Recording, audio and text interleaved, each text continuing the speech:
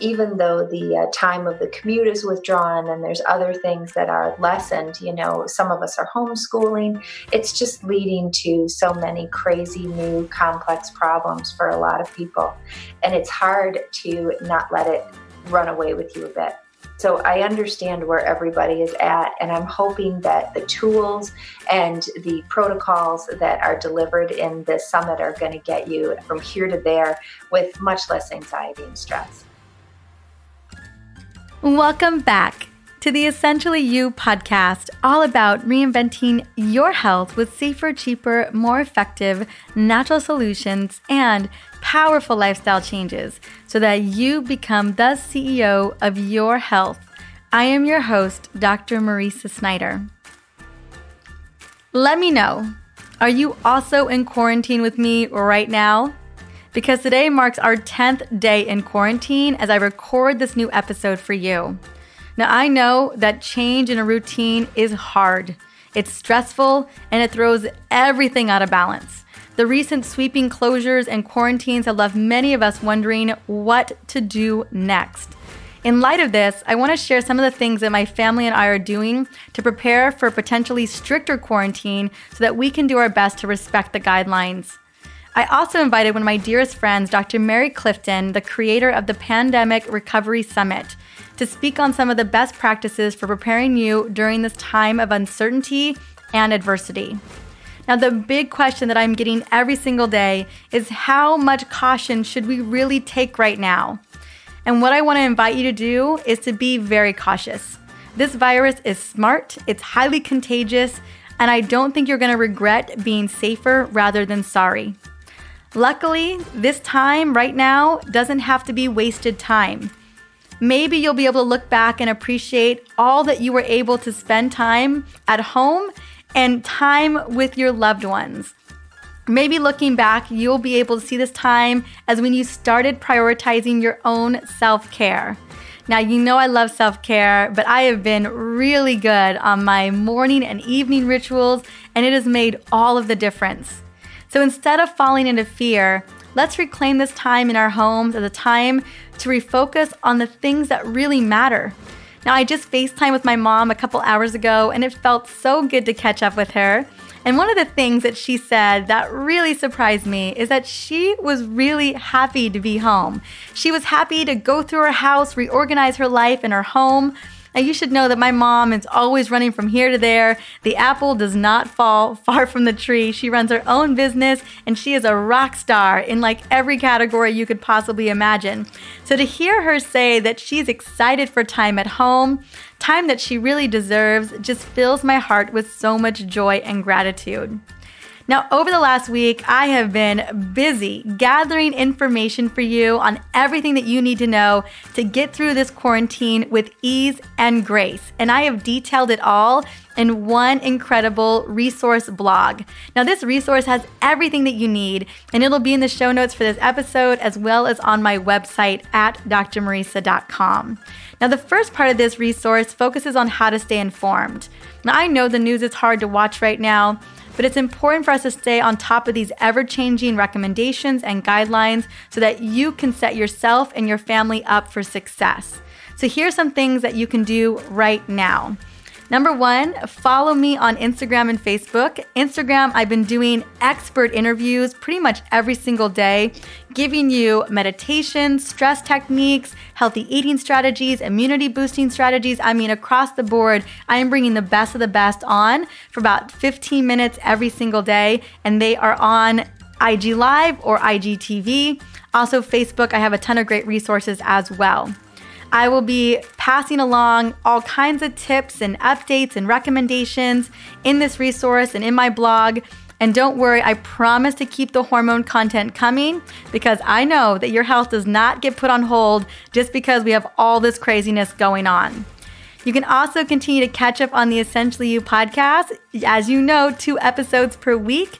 And what I love so much is that I've had some great interviews so far. One on episode 172 with Dr. Elisa Song to know about the coronavirus.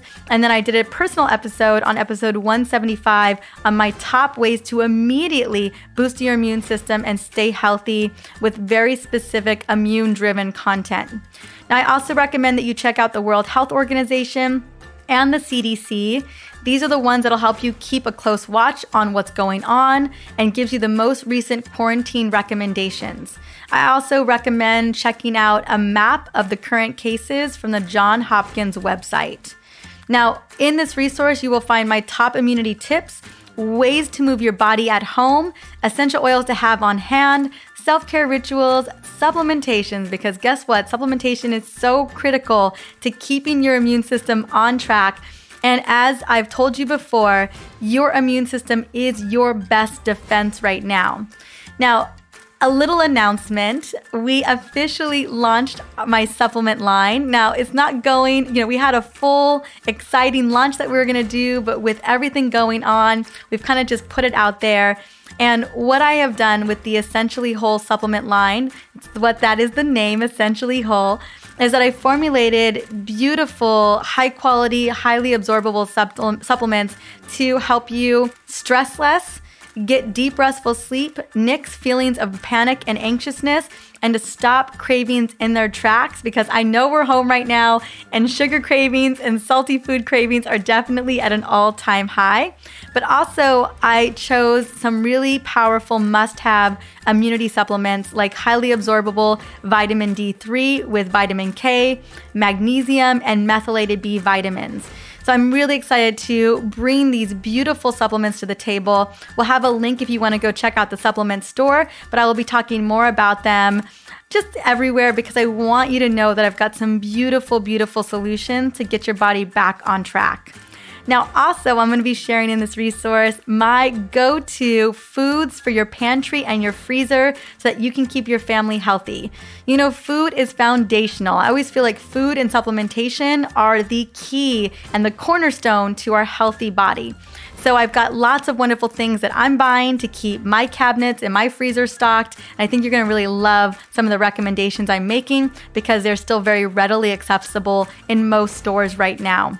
So you can find this entire Quarantine with Ease and Grace resource blog in the show notes for episode 179. Or you can go to my website, drmarisa.com. So now that you have instant access to this amazing resource, I want to quickly share your wins before I bring on Dr. Mary Clifton. Because guess what? We deserve to celebrate our wins, especially when it comes to our health right now. So every single day, I hear from new listeners who are recommended by you. One such listener is Anna. Now, she reached out to me on Instagram, and let me tell you, Instagram is my favorite place to meet you. Right now, as I mentioned, I'm doing a ton of incredible expert interviews on IG Live to support you during this pandemic. So I got you covered literally on Insta right now. So let's share what Anna had to say. So Anna had to say, I feel like I've been lied to by many experts about my menstrual cycle. I can't tell you how many times I've been told that I need to be on the pill. What about what's really going on with my period and my body? I know that my cycle isn't the actual problem. So why can't our healthcare system focus on what's really going on with me? Dr. Marisa, I am so grateful to you for exposing the truth and giving us real solutions about our reproductive health. Shout out to you for being the voice we need. Please keep giving us what we need for our hormones. Anna, thank you so much for this beautiful shout out. And I promise you that I will keep showing up for you and every woman listening in. You deserve to understand how your body works, and that is my number one goal. I will never stop educating, researching, fighting, advocating for you. Now, if you're listening, Anna, I would love to gift you a signed copy of my book, The Essential Oils Hormone Solution, with a personal note from me. Just reach out on Instagram where you connected with me, and we will get that book sent out to you ASAP. Now, if you are listening, welcome to this episode. And if any interview on this podcast has helped you in any way, I would love to shout you out too. You can reach out to me via Instagram, Facebook, or the gold standard, simply review this podcast on iTunes or whatever podcast platform you love to plug into. That way, together, we are changing the way women think about their bodies and empowering them with the knowledge to become the CEO of their health. Now let's jump into this critical conversation with Dr. Mary Clifton. But before I bring her on, I want to quickly sing her praises. Dr. Mary Clifton is an internal medicine doctor in New York City with 20 years of experience in both the hospitals and private sector and is recognized as a CBD expert. She is a published researcher, a national speaker on women's health and osteoporosis, and she's got 4 books, 2 of which are coming out very soon, one on CBD and cannabis, and a cookbook on how to support the ease of use. Now, she's also the leading voice on how to prepare for this pandemic, and she is hosting an amazing Pandemic Recovery Summit, which I am excited to be a part of. I will be sharing the link to register for this free epic resource in the show notes for this episode 179. So let's bring Mary on.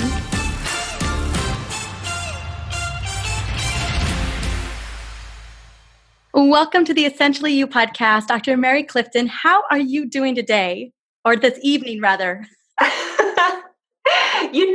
Great. I feel very relaxed and calm, especially amidst all of this crazy crisis. And that's because of people like you, all the amazing people that I've been talking to lately that are giving me a tip on top of trick, on top of great advice and idea. And so I feel actually astonishingly good tonight. Oh, I love that. Well, today we're talking about how to thrive during this time of uncertainty, during this time of quarantine, and really where people are freaking out. They're panicking. They're not exactly sure what to do. And you have been gathering expertise from all over the globe, doctors, practitioners, people who really understand how to thrive in this moment. And so I'm just going to pick your brain. We're going to kind of take everything that you are learning, and especially you yourself. I know that you have dug into the research. And what I want to first start talking about today is I know so many of us are right now, as you and I are talking, half of our country in the US are in quarantine. Some of us aren't. Other people are social distancing, and it's just kind of a mess, and people aren't exactly sure what they should be doing. Can you talk to me about what does it look like to prepare ourselves to really hunker down and ensure that we protect our immune system, we protect our family, and we support the healthcare system? This is really not a virus to play with. I keep hearing people saying, oh, it's just the flu, or it's a form of the flu, and most people recover well. And that is true. 80% of the people that get sick recover, but 20%, and that is 1 in 5, end up needing to go to the hospital to get oxygen or to get put on a breathing machine. Out of the 1 in 5 that goes to the hospital, 1 in 5 of them ends up on a breathing machine for a period of time. And the problem with just letting it roll and business as usual is that you could get sick and present yourself to the hospital system when the hospital is already overwhelmed and really can't take care of you. So it's very important to quarantine. And maybe part of the reason that I feel so relaxed is that, I've been watching and seeing how this has been progressing as it was in China, and then how Korea handled it. And then when it hit Italy and the numbers were so ghastly, I got myself in position to quarantine deeply for as long as 4 months. We got all of the materials that we needed and organized all of the systems. And then, as it turned out, my mother went into the hospital with a stroke, and she came home. And my sister and I are caring for her here, but we really can't have her be touched by anything. I think a simple cold would be a terrible thing for her to experience. So in some ways, this very deep quarantine that we've created for ourselves is relaxing, because I can't even imagine being out in the community and trying to deal with a virus with a 2-week lag time, with a 2-week incubation period, and that stays alive on various metals and plastics and glass for up to 9 days. It's going to be very difficult to maintain any type of sterility or cleanliness when you're out in the community. Mm. Now, when you were preparing, when you were watching and seeing the unfolding of first China and then Korea and then Italy, we now know Spain is getting hit really hard. What were some of the precautions that you knew to take? And you're absolutely right. As we're interviewing, I'm looking at you. You do seem so calm. And I know you have had a big day. This is 10 o'clock your time, your time. This is 7 o'clock something my time. And so I love that you feel so prepared and that you know that your house is very secure. What did some of that look like, or what are specific things that everyday families should be aware of, whether they have a mom who's sick or a grandma who's sick, or maybe even a child who is immune system compromised? Yeah, I think it's very important to just try to establish and maintain as tight of a quarantine as you can. In a lot of cases, a lot of my lifestyle is very simple. My daughter and I were joking about that because I already do grocery store deliveries. So having the grocery store delivery come and spraying it down with Lysol before I bring it into the house, or just leaving it outside in the garage for a couple of days and letting the virus die off in large part from it is something that is just a tiny difference from what I usually do. And I do all of my exercise at home because I can pretty easily, exercise in my own apartment doing yoga as opposed to trying to get out and go somewhere else. So a lot of these systems I already have in place, but there's so many things to support people to be able to be successful right from your home, to where you don't need to run to the store, or you don't need to go to the yoga studio, or really when you get down to any of your needs, so many of them can be handled by just putting together an Amazon order once a week and then leaving it alone for several days before before you go ahead and get into it. And it's more, I think, of an anticipation of your needs, of thinking about what you're going to need a week from now so that you can get things ordered and in place. And then you're not rushing at the last minute to try to find something that you can use. And I also think that a lot of my needs have been very simple for many years. I ate vegan for many years, for almost 8 years. And so it's very easy for me to eat a bowl of rice with some hummus and black pepper and a squeeze of lemon and think of that as a really lovely dinner. I think a lot of people would view that as something way too simple and not delicious. And certainly my other quarantine mates feel that way. But I'm enjoying eating some really simple food and getting my exercise in the living room. Although if I were by myself, it would not be in front of Family Feud and Jeopardy. So I'm making some modifications, but I'm also not by myself. I have people around me that love me and I love them. And that's always an important part of surviving and thriving, is making sure that you honor those relationships of the people around you and support everyone. Absolutely, I agree. We are doing the same thing. So much of what you just said is really echoing in our home. We have food delivered. We have a gym in the garage. We can work out in the living room. There's so many great apps and YouTube videos on how to work out right now. One of my dear friends, the Betty Rocker on Instagram, she's doing workout videos every single day. So there's just so many ways to plug in.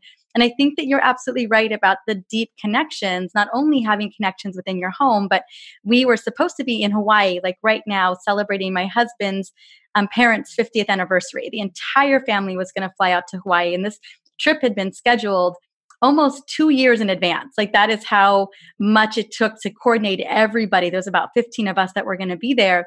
And it was heartbreaking. It was actually my husband who kind of convinced the entire family that we have got to go into quarantine. Most of the family members who were traveling with us were over 60 or 70 years old. So we felt very uncomfortable with anyone going to Hawaii at that point.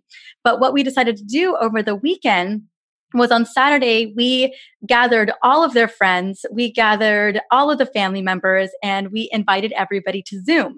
And we must have had like 50 people on the Zoom call celebrating their anniversary from all over the country. And clearly not all of those people would have ever been in Hawaii with us. And so there is so many wonderful ways for us to connect in, even if you're not near your family, whether they're in California or Philadelphia or in Florida and Texas. We have really great technology or we have text messaging that we can create those deep connections even if we're separated. Oh, yeah. The communication is fantastic by phone. I actually just FaceTimed with my grandkids down in Nashville and watching them hop around after their bath. It's very fun and can be really silly and great. It's not real life, but I mean, that's such a great substitute for the period of time here that we're all just a little bit more isolated than usual. And I'm an extrovert. I don't like being stuck at home. I mean, the end of my workday, after I put it all away, almost always results in me putting on some boots or tennis shoes, depending on what time of year it is, and just wandering New York City and taking it in, and maybe stopping and getting a bite, or maybe not, or wandering past my favorite stores to see what's the latest fashion.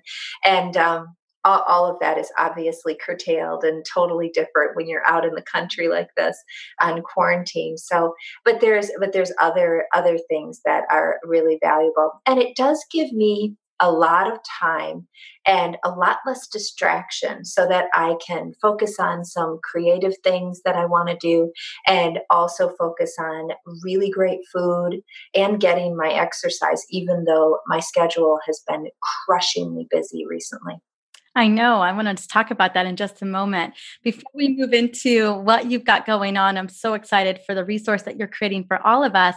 I want to just shift gears. I know a lot of people want to know how to support their immune system, right? Because at the end of the day, all year long, it's the number one focus we should have when it comes to any level of virus or environmental threats.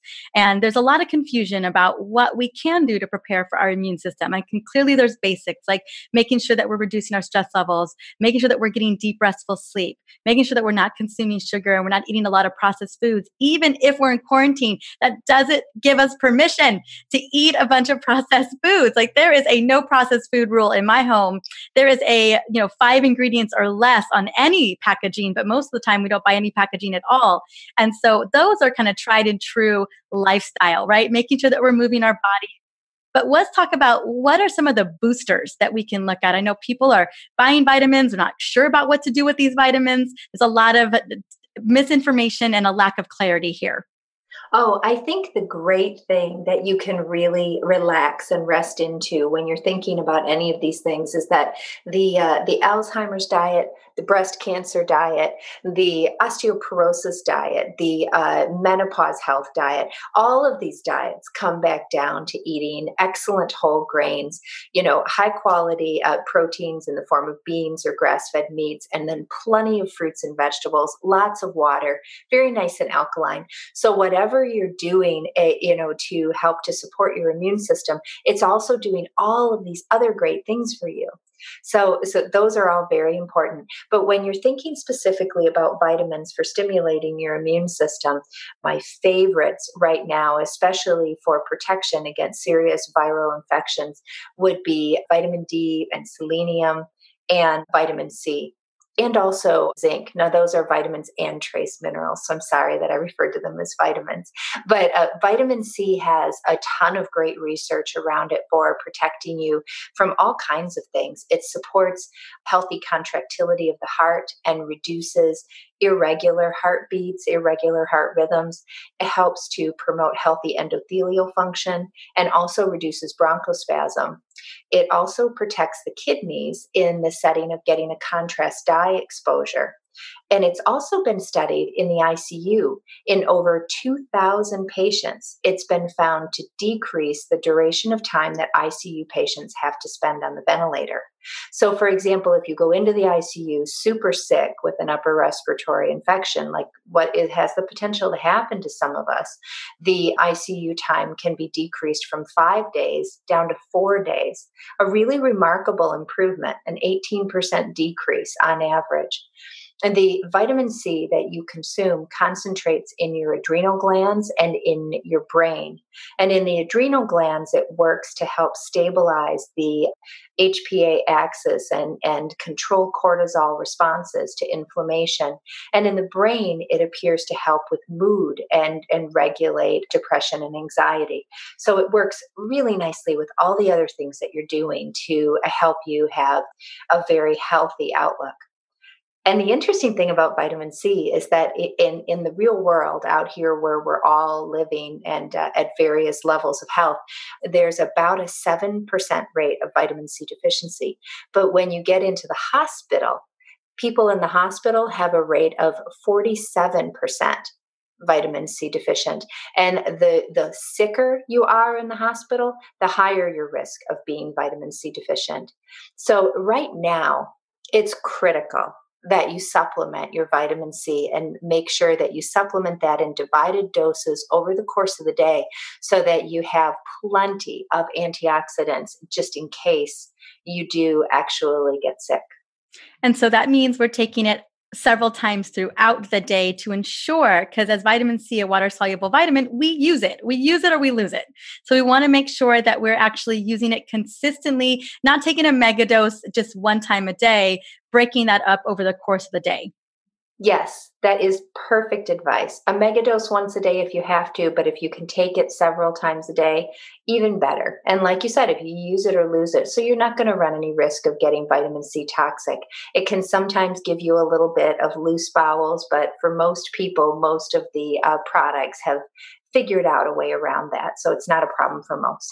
Absolutely. Okay, let's move into vitamin D. And that's the one where a lot more deficiency going on with vitamin D. And a lot of people want to know, what should I be doing with my vitamin D?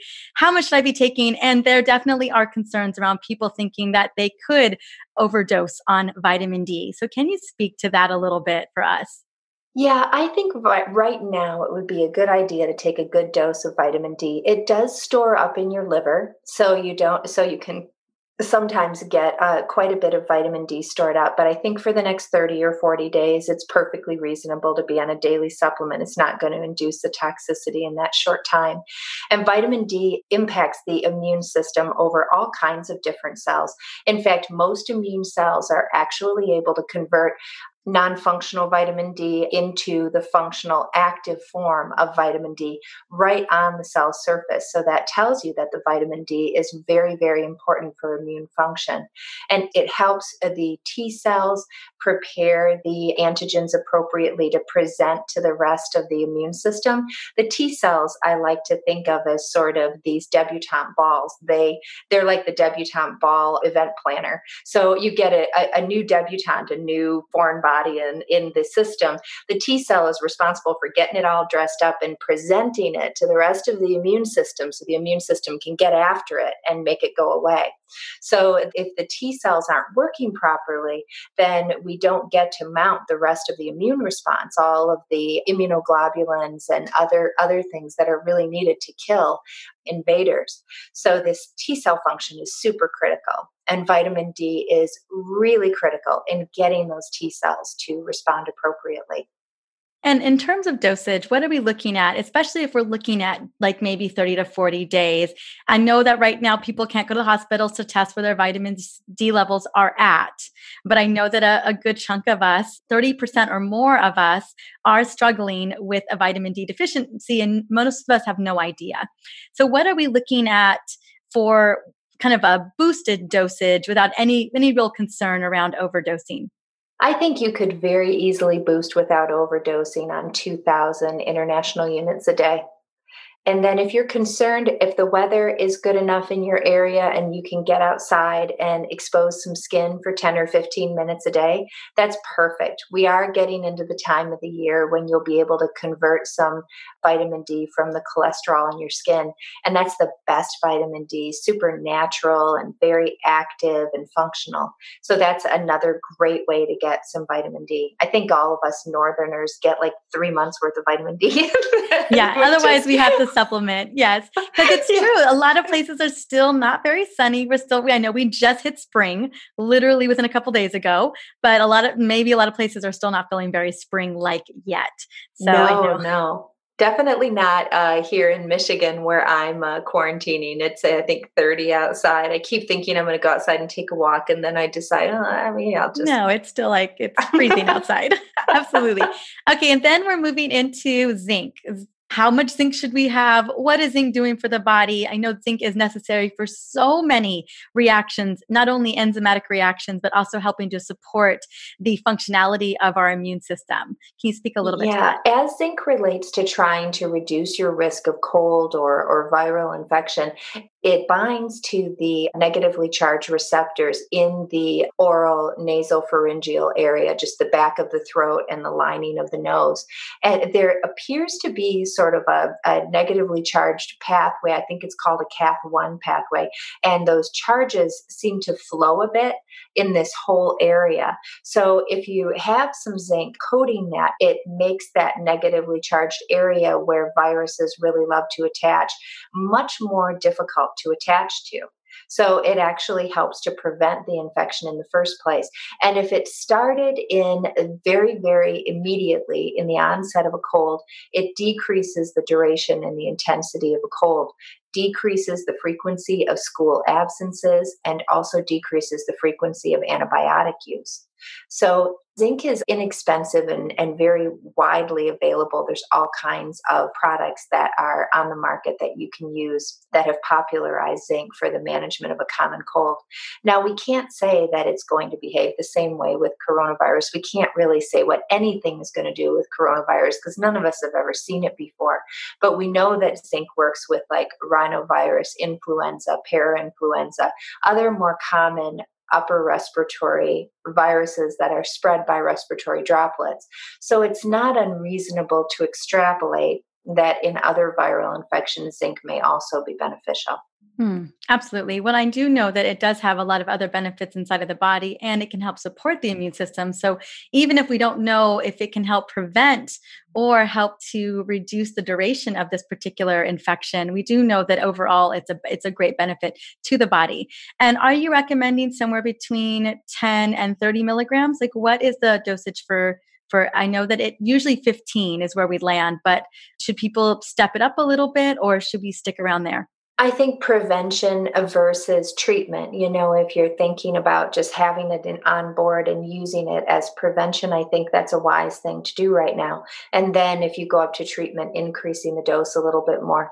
It also is known to sort of punch holes in the viral capsid.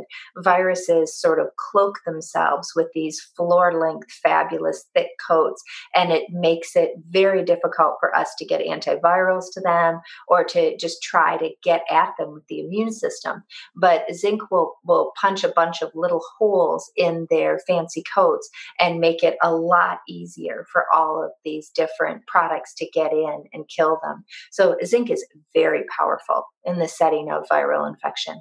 Love it. And then I know you mentioned selenium, and I know that there's so many great immune system benefits to that. I know as a women's hormone practitioner, I talk a lot about it for thyroid function, for a hormone function.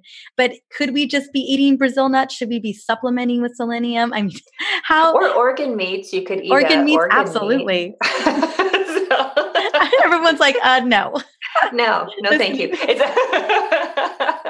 It's also So in true. seafood too. But Yes. selenium should probably be in our food. But the problem is our farming practices, where farmers have been growing. I mean, especially when I'm driving through Michigan and you drive past all of these cornfields that have been cornfields now, I mean, for 50 years, for as long as I've been around.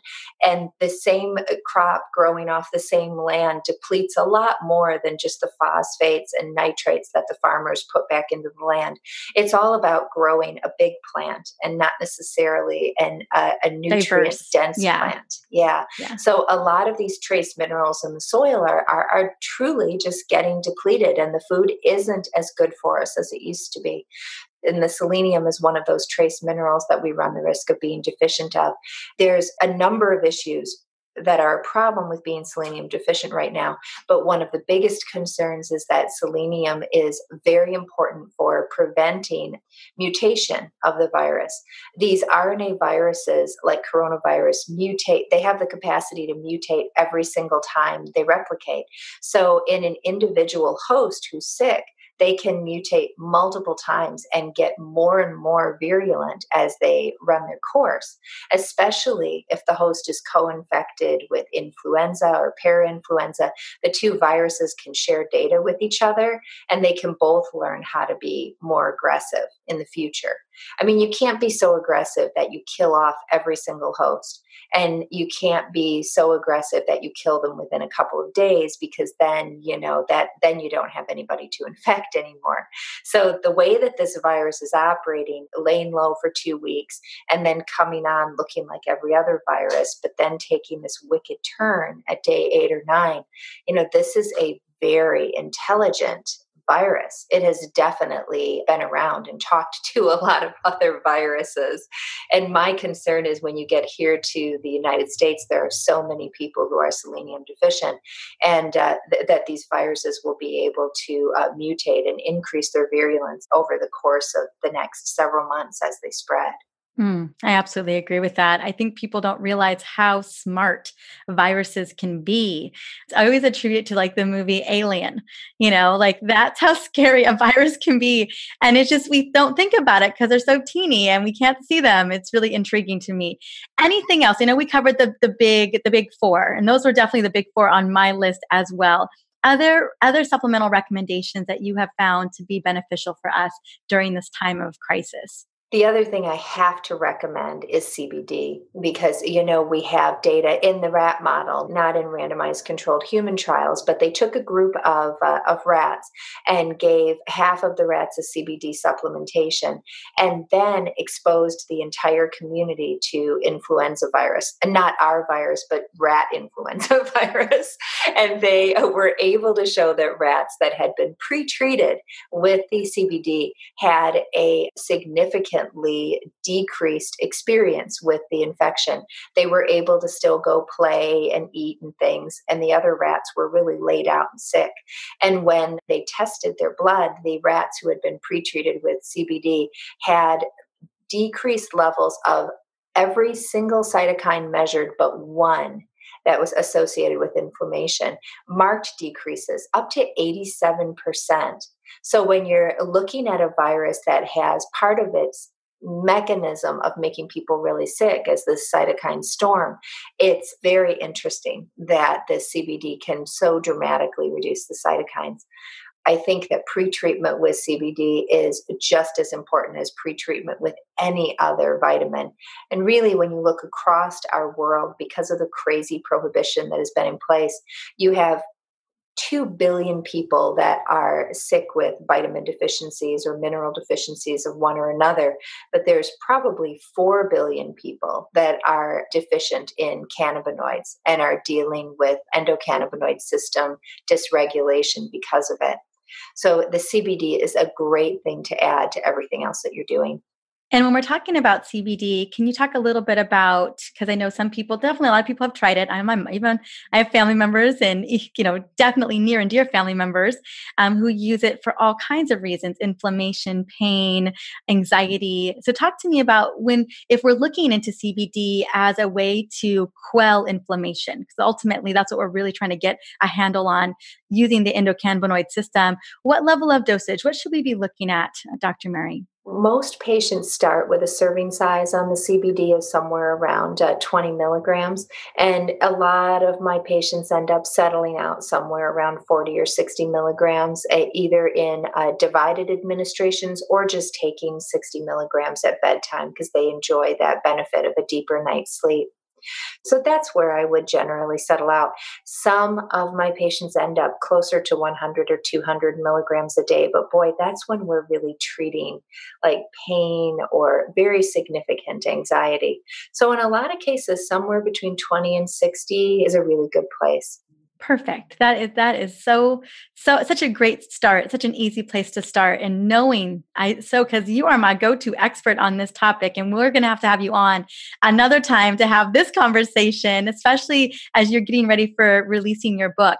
Now, you have decided to bring together a number of doctors and experts around the world to really speak to not only this virus, not only what's going on and how to protect our immune system, but really how to thrive during this time. Can you speak to me about this beautiful summit that you have created that is live right now? It's live right now, and it's been such a great summit to pull together. I'm just honored and really a little humbled by all of the outstanding people who came forward and agreed to be involved in the summit. It's a great group of health professionals, and then we also tapped into the survivalist community for some great ideas about preparedness. Just in case things get a bit out of hand, it's always important to have an understanding of what you might need. And some of these people have been thinking preparedness for decades. They know about water and food and heat and shelter and how one goes about acquiring those things. So that is also very relaxing, coming from a girl who typically, leaves my apartment. Right, New York City. Like you could see your little market across the street from your apartment. You're just like, you could skip down the stairs or down the elevator. Like I love New York for that. Oh yeah. There's a bodega in every corner. I actually have a little grocery store right in my building. So I have to just go around the block and pop in there. And then if I want to go to Whole Foods, that's like a block and a half away. But if I feel like I've been sitting most of the morning and, I'll run down to Whole Foods to find some. But yeah, I'm picking up some freshly cut fruit and running right back home, every day. So this whole okay, wait a minute. Now I have to think about food for the next 4 months. Like, how does that look for a girl like me? So that does take a little bit of planning, and talking to these people has helped me so much to think about it in a logical way instead of just stress buying and freaking out and buying a bunch of stuff I'm never going to eat. That's so true. And so I'm really excited. So I just want to invite everyone, each and every one of you who are listening right now, if you still feel like there's confusion or there's friends and family in your life who you're afraid that they're not prepared or they're not exactly sure what to do, this summit has interviews from doctors, from people who know how to prepare. I mean, covering a gamut of topics from mood support to cognitive support to dealing with viruses like this. I mean, and everything in between. And the beautiful thing about a summit is you just pick and choose which topics do you want to listen to from the lineup that day. I mean, you guys know how a summit works, and it's going to be so beautifully put together.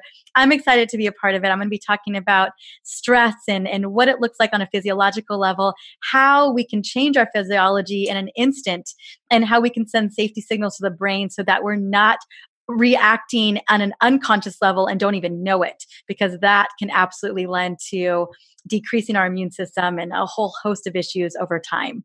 Yeah, the stress and pressure that we are all under right now is unprecedented. There's so much that everybody is trying to do in addition to everything that we already do. And so even though the time of the commute is withdrawn and there's other things that are lessened, some of us are homeschooling, it's just leading to so many crazy new complex problems for a lot of people. And it's hard to not let it run away with you a bit. So I understand where everybody is at, and I'm hoping that the tools and the protocols that are delivered in this summit are going to get you from here to there with much less anxiety and stress. Thank you so much, not only for joining me today so that we could talk about this and we can go into the nitty gritty of some of these concerns that my audience is having right now, but that also you've created an even greater resource that I can steer people to. So you guys can go and check out the summit. The link's going to be in the show notes, super easy to grab. And Mary Honey, just remind us really quickly what the summit is called. It's called Pandemic Recovery. You can find it at pandemicrecovery.com. Perfect. Thank you so much, my dear, and have a wonderful night. You have a great evening too. Thank you for having me. Mm-hmm. As Dr. Mary mentioned multiple times during the interview, there is so much that we can do to protect ourselves and our family by staying at home. She also shared her amazing supplement recommendations, which I wholeheartedly agree on. Those have been the supplements that I've been focusing on the last several weeks because they are really the game change for boosting our immune system. Now, also, I just want to remind you to continue to wash your hands regularly. Order items to get them delivered to your home so you don't have to go out very much or any time at all. Stay away from people who are sick, and don't forget to wipe down any high-touch surfaces if you have to go out and about. This is all about flattening the curve and not overwhelming the healthcare system and the workers who are working tirelessly to keep everyone healthy. I send so much love and prayers to the workers on the ground, on the front lines, helping to support our family members, our friends, the people who need it most.